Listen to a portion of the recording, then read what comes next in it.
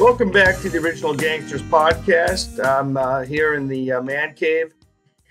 We have a special Zoom edition update here. It's actually the class of 23 2.0. Would that be the Redux? Let's call it the like Apocalypse Now Redux. Yeah, this is right. Class of 23 Part 2 Redux. Right. So Scott dropped this episode and Benny dropped this episode a day or so ago.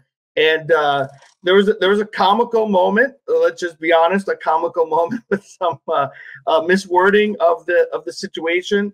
The Bath Avenue crew is one of the things we're going to talk about. This is going to be a shorter episode, but that's one of the things we're going to be talking about. And we noticed in the comments that apparently, I think Scott, at some point you said that the Bath Avenue Boys. I think I said it a couple times. I was saying Bath Street Boys, which sounded like Backstreet Boys.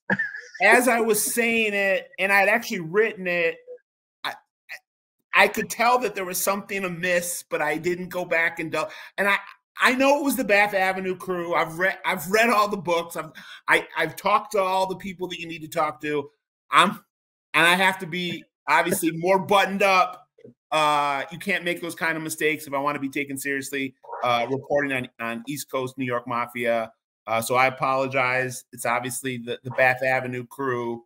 But let's just jump in. Just like the first, solo quick hitter I did, the first class in 2023, where we talked about 4 pretty prominent New York 5-family Goodfellas that were coming out of prison in this last couple months. 3 Colombos, Joe Monteleone, Tommy Gioli, Tommy Schatz, and Chucky Russo.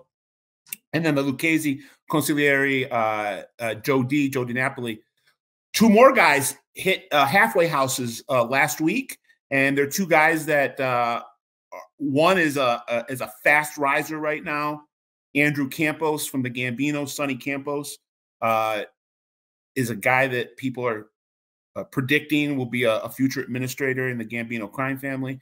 And then the Prince of Bath Avenue, Fabrizio, the herder, Di Francisi, I don't know. Francisi is how I understand how to pronounce it. So they both, Fabrizio did 23 years.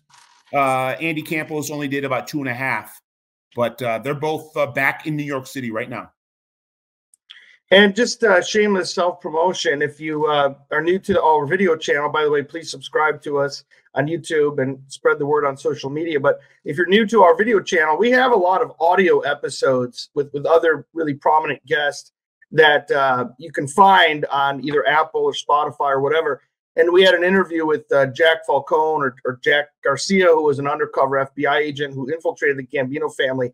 And he knew Campos personally, and he had some insight into Campos. So if people want to know a little bit more about that, check out our episode with Garcia. We should try to get him on our video show at some point. But you could check that out if you want to learn more about him. Yeah, we talked about Andy Campos in that episode, and he's a guy that has been being groomed for big things in the Mafia since the 90s, going through some court records and FBI documents related to him. The family, the Gambino family, hasn't been run by the Gottis for well over a decade. I would say going back 15, 16 years now, 17 years, the Sicilian wing of that family has taken control. But even though Andy Campos, I believe he's 52, 53 years old, he was kind of plucked from the street in the 1990s when he was in his 20s. By Junior Gotti, Torrey Locascio, who's the son of John Gotti's consigliere, Frankie Locascio, and another guy named Richie Martino. And Campos is just like the definition of the 21st century gangster, guy who's really polished, really well spoken, is really tough in the white collar rackets, but is respected on the street as well. Yeah, my understanding is he's a big earner, and that's one of the main reasons. Well, people seem to genuinely like him, but that he's a big earner, which will, that's definitely important, especially these days. He's connected too. Went to high school and graduated with Sean Puffy Combs, Mount St. Michael's, I think it is, out of the Bronx. And we know Puffy. We've talked about Puffy Combs on this pod before. His dad, Melvin Combs, was a drug dealer in Harlem under Nicky Barnes back in the 70s, was murdered. And Andy Campos was the star quarterback of that football team in the class of '87, so it would have been the '86 football season, I guess. And Puffy Combs was a wide receiver, defensive back. And fast forward 10 years from then into the late '90s, one was a up and coming mob superstar, and one was a up and coming hip hop mogul. Do we have any understand? I mean, do they socialize with each other ever? They did back then. Right. I wonder if more recently, because I can't remember if I've heard that or not. That they were, the tabloids were writing about him in the late '90s when Puffy was on the ascent. Yeah, when they both were on the ascent. Puffy was coming into the for the youngsters, for the people that might be like, let's say 35 and under. When Puffy blasted onto the scene in the late '90s, it was saturation, man. I mean, he was all over the place. This is before social media, before during the infancy of the internet, and he was just a pop culture phenomenon. So people were looking to write about him in any way possible, and then he got into trouble with J-Lo and the shooting. And in '99, there was a club shooting that he was tied to, and then people were immediately, when that happened, a lot of the journalism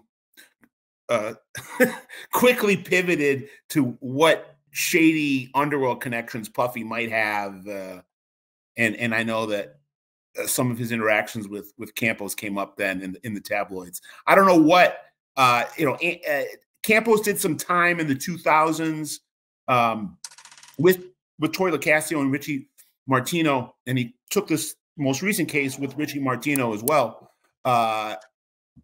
It's a lot of white collar stuff in the early 2000s, late 90s. Richie Martino was a pioneer in internet rackets, credit card rackets, calling card rackets.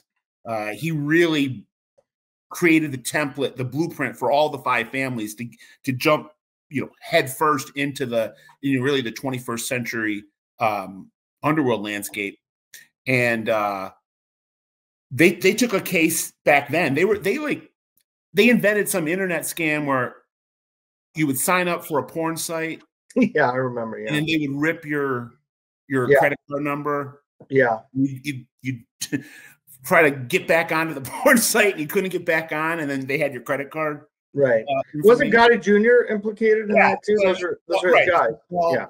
So, and then in the last case, which was another kind of white collar fraud racketeering, he was followed going up to see Frankie Locascio quite a bit in the 2010s, and there's pictures of them behind bars. So he was running with top guys, OGs from the old school.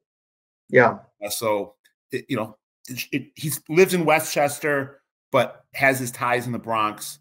So it should be interesting to watch him over the next decade or two and where he's going in the Gambino crime family. Switching over to Fabrizio, that's an incredibly compelling, riveting narrative of that Bath Avenue crew and what it started out as, what they wanted to be, and then what they ultimately were. Because Fabrizio is it was a group of half dozen to a dozen childhood friends from Bath Avenue, Brooklyn, that came up under the then consigliere and acting boss Anthony Spiro of the Bonanno crime family. And after 10 years or so of tutelage, everybody was either dead, in prison, had flipped, but Fabrizio was the last man standing, and he was the only one to get a button out of that whole crew. Yeah, well, Tommy Reynolds, he wasn't Italian, or at least he couldn't. Yeah, he couldn't. And but Jimmy Calandra, there were some big names that were in that group. Paulie Brass, Crazy Joey Calco. And these guys it was like, a real life Bronx Tale, but moved into the 1980s. And instead of one guy you had a whole group of childhood friends that were taken under the wing of Anthony Spiro, and they went from errand boys to collectors to killers. They were doing hits for him when they were just out of their teens. And Paulie Galino was the leader, and he was the one that I think most wanted a button and most wanted to become a mob soldier and then a boss. And what happened to him kind of mirrored what happened to that whole crew. And Spiro, his daughter got robbed, her house got robbed, and Spiro gave the contract to kill the guy that had robbed the house to the Bath Avenue boys to kind of there you go Bath Avenue crew to make their bones. And they got rid of the guy. I think his name was Vince Bickelman, Vinny Bickelman. And at that point, they all, especially Paulie Brass, thought they deserved to get made. And they were beefing with some other JV mobs around the area. And Paulie Brass didn't feel like Anthony Spiro was backing him enough in these disputes, and was telling him to stand down in some rivalries that had developed. And then he wanted to settle it diplomatically, and Paulie Galino wanted permission to go to war with this other like JV crew. Yeah, and Spiro wasn't going to sign off on that. Yeah. And in the summer of '93 is when everything started to unravel.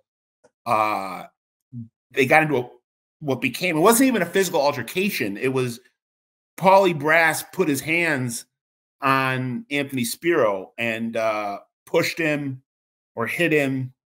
I think he shoved him. Yeah, and Spiro just walked away. And it wasn't like he was going to then settle it. He was like, I'm going to walk away and I'm going to put a contract on your head, and your best friends are going to come kill you in the next couple of days.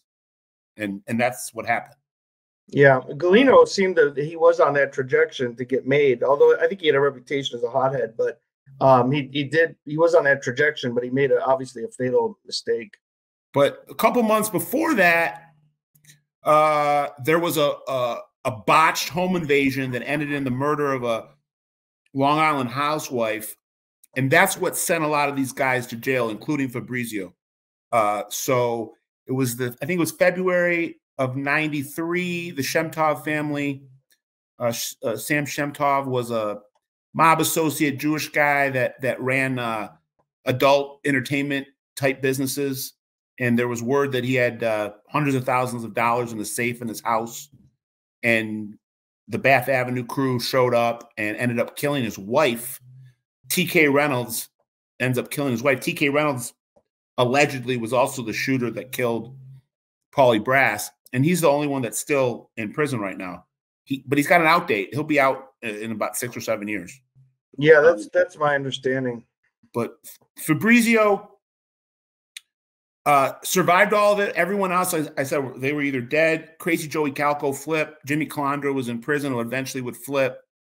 TK Reynolds was in jail, or I don't know if TK Reynolds was in jail yet, but Fabrizio got his button in late, according to FBI records, it was late '98 or early '99, and he was sponsored. At that point, Spiro was in prison.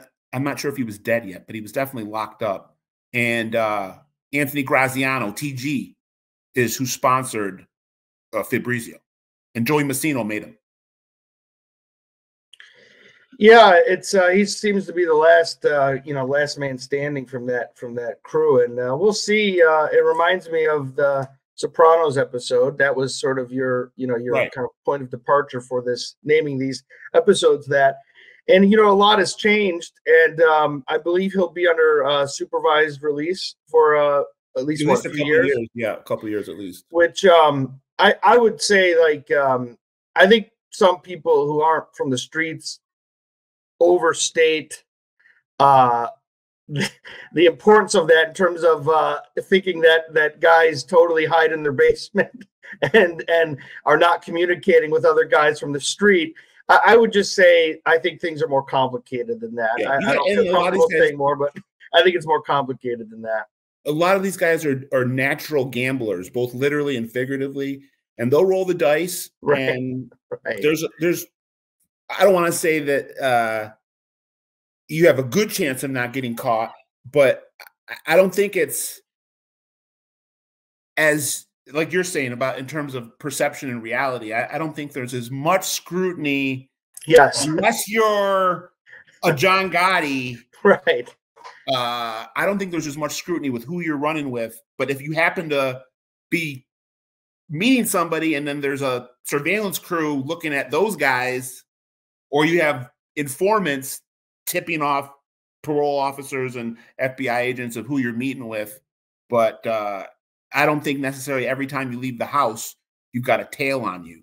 No, and also they just don't have the resource. The feds just don't have the resources. They don't have the resources. But I would put this out there that even if they know that you're in violation, this is sort of an example of like tickling the wire. Sometimes the feds, sneaky motherfuckers, Yeah, they want to see who you're meeting with and like what the vibe is and who you're interacting with. And so even if you're in violation and they know about it, they may not necessarily break your balls on that. Well, Mancuso, look at Mikey Mancuso. Out there.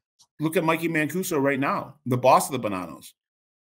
He's facing a supervised release violation, and they waited, I think, a little bit until they put it into a court filing last year, and he'd been out for 3 years before they let it be known that he had violated. And now, of course, now they're going back and forth about if he's got to go back and serve time, and it's still being strung out. But I think Mikey Mancuso might be a little bit different than someone like Fabrizio.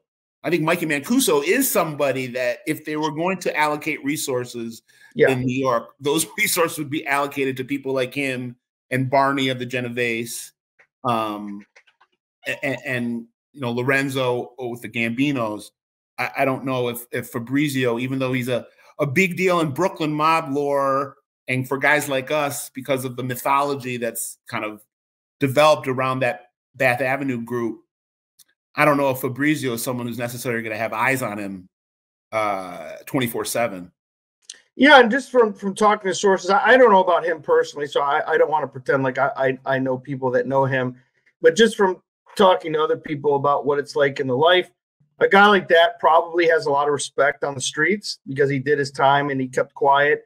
And so, if there's a situation like that, my understanding is a guy comes home, he has a lot of respect, probably get some envelopes to help him get going.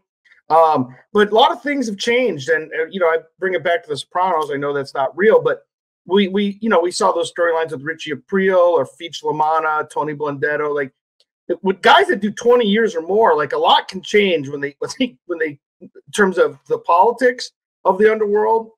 And that's not only within your own family, but other like ethnic crime groups that you're interacting with. Things are a lot different than 25 years ago. Technology, smartphones. Yeah. So I don't want to just focus on him because I don't know him. And if he's getting out, he did his time. If he's trying to turn his life around, I don't want to like libel this guy and pretend like he's. I don't know what. I mean, all due respect to Fabrizio, but he's a convicted murderer. No, right.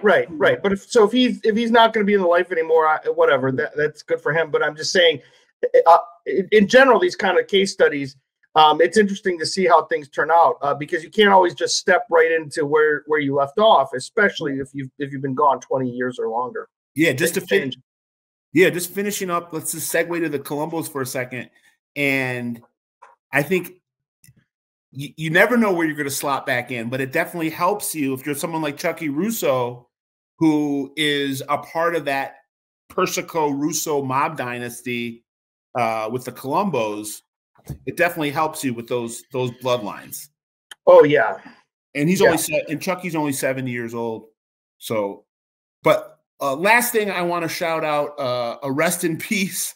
An OG pod obit to a Colombo OG, Vinny Sicilian, Vincent Gugliaro. could have been the oldest member of La Cosa Nostra in America. I'm not positive, but it's a very good chance. Died last month at the age of 95. He was a capo in the Colombo crime family from the 70s until the 2000s, or 80s to the 2000s. Allegedly retired in the early 2000s.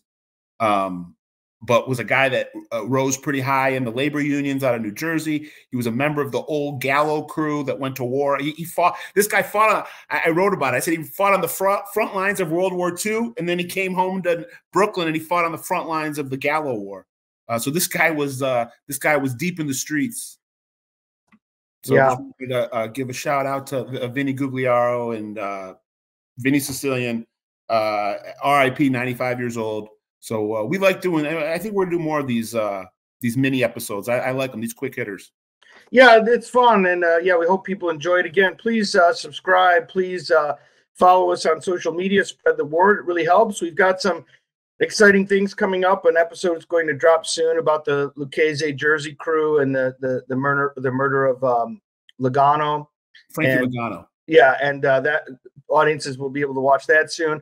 We've got some stuff on New England coming up very soon. We've got some outlaw biker stuff coming up soon. So stay tuned, and we appreciate your time. I'm Jimmy Buccellato. Scott Burnstein, we're out. We're out.